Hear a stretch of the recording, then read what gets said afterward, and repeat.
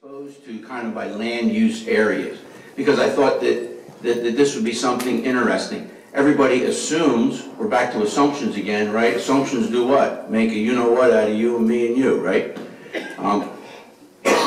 We all assume that in the suburban setting or in the urban setting, bees aren't exposed to anything.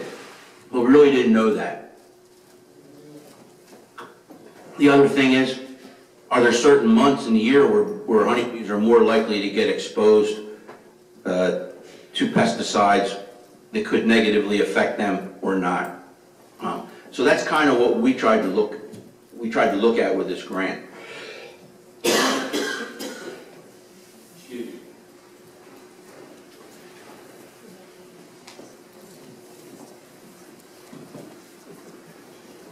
I better get my liquid-filled honey candy so that I can continue my presentation.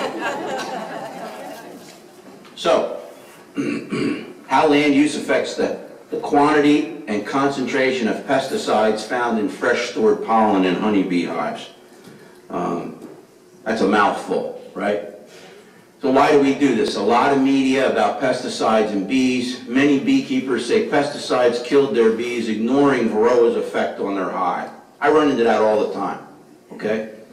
We wondered if land use influenced pesticide exposure to honeybee hives. We also wondered if month of year influenced pesticide exposure to honeybee hives.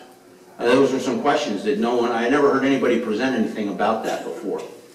So I thought it might be something that we could try here. And we wrote up an application, we got funded for it, and this is kind of what we did. In 2015, we had 5 different land use types, and here they are: forest, urban, suburban, agricultural corn, soy, agricultural vegetable production.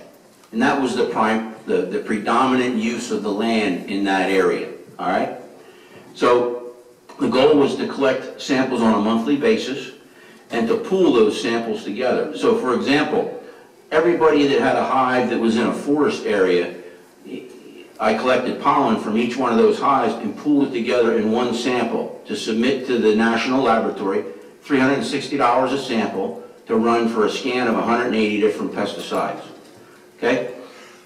5 apiaries per sample, and wanted to do it for 6 months, only got 5 months done because just towards the end, things got to be too much. Okay, procedure, we started out, we surveyed members of the NJBA using the Survey Monkey tool that Janet referenced earlier to see if they would be interested, be willing to volunteer a hive in an apiary, allow me to enter at my convenience. That means I didn't have to clear it with them first. I could go whatever day was convenient for me, because otherwise I'd have to call 25 people and make appointments, and I'm not into doing that. I got to be honest with you. I get no joy out of that. So I would just, like the wind, blow in one day for 20 minutes, half hour, and blow back out, right? They had to give us their GPS coordinates so we could determine what the land use was around that particular apiary. And then we had a guy from Stockton who I met at a beekeepers meeting down there who was a graduate student, and his specialty just so happened to be GIS stuff, and he happened to be very interested in beekeeping. And he happened to volunteer his time. Or, no, I guess he didn't volunteer his time, but he did give us his time and his expertise, pretty cheap. So he analyzed the sites and then gave me a report as to who had the highest percentages of each of these land use types, okay? Then I contacted the beekeeper and planned the routes. There were 4 routes: south, central, northwest, and northeast. To do them all, 893 miles, 24 hours of driving, about a half hour per site to collect the sample packet and get going, okay? A lot of work, a lot of work. This was the percent range of land use, and when you look at the results, and Dean and I kind of talked about this, one of the things that bothered me is this is a relatively low level. That means only 62% of that land was predominantly forest, which may explain why we found some agricultural chemicals in the forest samples. Also 56, not really, that was a little bit on the low side as well. The rest of them were pretty good, okay? We started out thinking we could go with what with the mile coverage, but New Jersey is so dense and so diverse that I really couldn't get any good numbers at the mile level. That's why we backed it off to the half-mile radius around the apiary. So this is a wonderful map made by a non-IT guy, so that you can kind of get an idea as to what's going on. At about 12 o'clock 2 nights ago, p.m. or a.m. or whatever it is then. So this is the outline of New Jersey, of course. And here's my southern route. That was up in Bass River State Park, that one. And then these ones were kind of down across the south. Here was a central. This one was a killer, because I ended up in Crestkill, New Jersey, which, man, I didn't even know that that place existed. Remember the night that the truck blew up and burned the bridge on the New Jersey Turnpike? It took me 15 hours to get home that night. It was crazy. It was a terrible, terrible, terrible day. The day that would never end for me, right? And then this was the northwest one. Okay, and that was a long one, but that was beautiful country. All cornfields. Most of those guys were all in the corn soy one, okay? Very nice going up there. So here we are collecting pollen. We do it very similar to how we did it with Dean's study. I'd find a frame that was mostly fresh pollen. I didn't really want wet stored pollen. I wanted it to be relatively dry. The reason being is that that's the same procedure we use when collecting pollen samples for the National Honeybee Survey.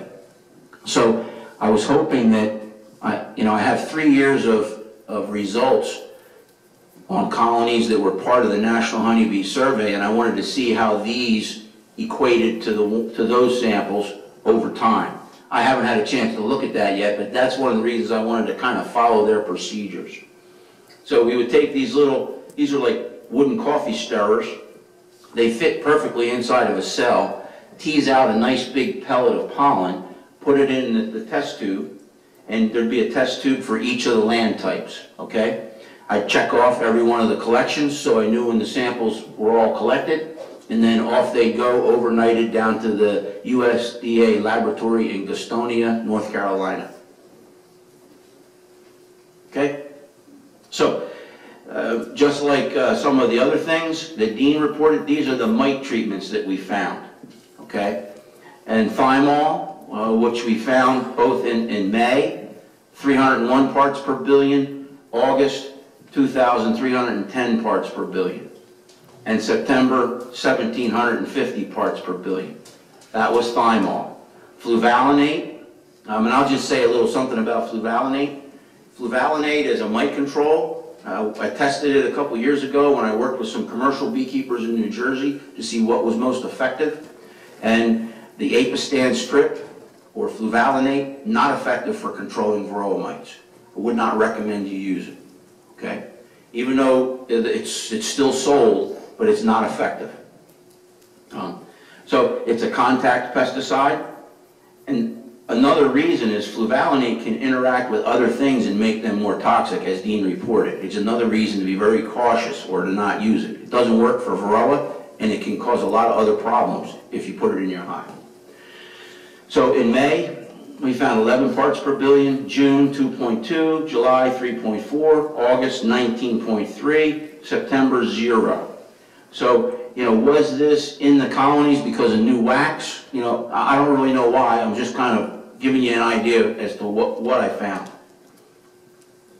And then the last is this DNPF, which is a metabolite of amitraz, 91 parts per billion, 30.6 parts per billion, and 14. So this is really a high one, okay, kind of an outlier. So those were the mite treatments that were found. Yeah. This is the number of pesticides by month, not counting mite treatments. This is just the pesticides that we found that were not mite treatments. And this is kind of interesting to me. May, we found 2. And those pesticides were atrazine and metribuzine. Atrazine is used as an herbicide in agricultural production. And May is kind of the planting time for corn, generally speaking. But this metribuzine is also a herbicide, but that was found in the urban samples. Why that was, I don't know. Lawn care. Well, it could be lawn care, I guess. Lawn care, is it used in lawn care? Okay. So both of them in May. June is when we found the one neonicotinoid, imidacloprid, and that was in, I thought that was interesting, that was in the suburban land use area. Imidacloprid was found there. In July, we found 4 pesticides, and these are all the ones, much higher levels of this tip. Yeah, however you say it. And you can buy imidacloprid from Home Depot. It's free, and they impregnate the fertilizers with it. Oh, it's in the fertilizer too? They mix it in with the fertilizer, and you have to spread across your lawn in your lawn spreader, and then Joe Homeowner can just go put as much out as they want. Yeah. Yeah. We found 4 in July, and then in August 10, and it was primarily in the ag vegetable area and the forest that we found all of these. And quite frankly, as I was saying, I'm very suspicious that around one or two of those forest sites, there must have been some vegetable production going on. And then in September, there were no pesticides found other than a few of the mite controlling pesticides. So I think it's kind of interesting. This says to me, July and August is the time when honeybees are more likely to bring pesticides in pollen back into their hive. And when I think about it, and I'm just, kind of spitballing, if you will, as I think about it, there's much less competition early in the season. There's trees, there's bushes, there's hay fields that really don't get much pesticide application to them. But in August, it's the dearth period. There's pretty much not really anything else going on. And most of the farms, like vegetable farms, are irrigated. And if any of it goes to bloom, the bees would much more likely be hitting those fields rather than the wasteland out there with nothing for them to do. Okay? Tim, I have a question. Yes.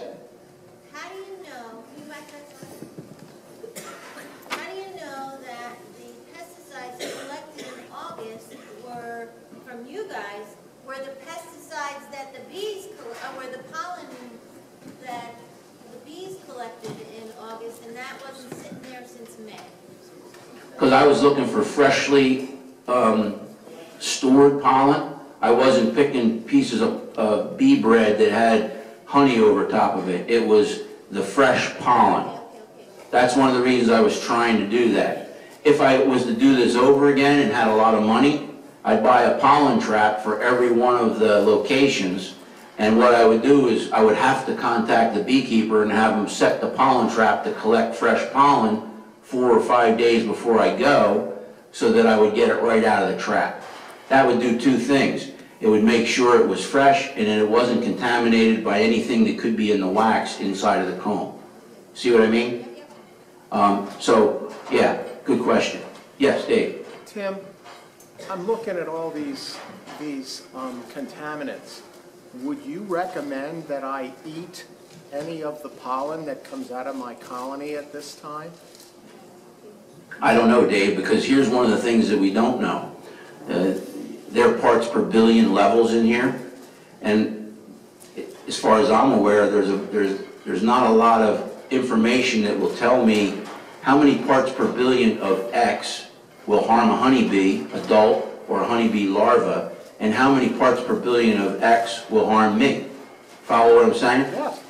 The other thing I don't know is, as this gentleman over here asked a question about 25 or 30 years ago, what were the part per billion levels in the very same beehives? Do you follow what I'm saying? That did not have the varroa issue associated with them back then. Were they able to stay strong, even being exposed to pesticides, without varroa? Okay, so there's a lot of unanswered questions, and this is why we need research, and we need research dollars, because they're all good questions. Yeah. Would I eat pollen? I mean, I eat some pollen, but I didn't test it before I ate it. Then again, I ate this honey cough drop. I didn't test that before I ate it either. You know what I mean? So I don't know. It's a good question. Okay. Herbicides. We found 3 herbicides. This is by class of pesticide, and these were the levels. This seemed pretty high, 245 part per billion, way higher than 4.2 part per billion. Okay, and that was in August on vegetables. 245 part per billion. You know, 1 part per billion, you know how that equates to your life? 1 second in 35 years of life. Okay?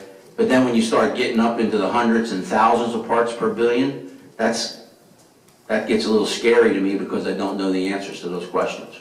Will it affect me? Okay? Fungicides here, the 7 fungicides that we found. And I highlighted these because they were all over 100 parts per billion. And these were the months we found them and the land type we found them on. Okay? Captan was on both ag corn soy and ag vegetable. This one, trifloxystrobin, ag vegetable. And this one, ag vegetable, July and August. Okay? Oh, and also in the forest sample, we had that as well. And this was the highest level of them that I found, I'm pretty sure. 7 fungicides. Tim, quick question for you. Yeah. Do you know what types of crops those fungicides were used on? Were they tomato crops? Were they? Oh yeah, they're labeled for use on a whole myriad of crops. Okay. But I don't know exactly which crops they were used on. Okay. Because I don't know all what crops are grown in those areas.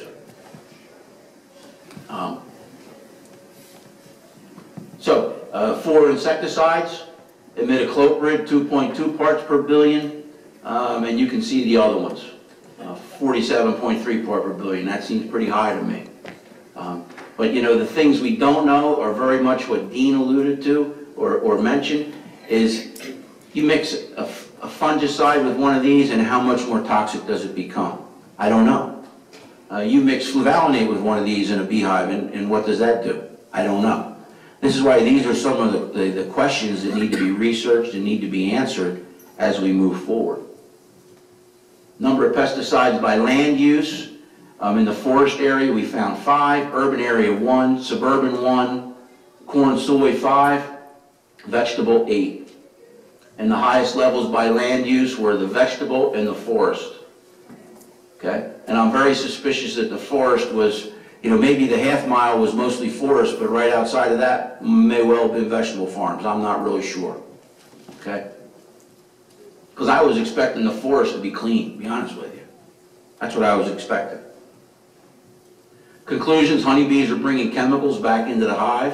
The worst month, according to this study, is August, then July is the second worst month. The worst land use area is near vegetable farms, and then corn, soy, and then forest.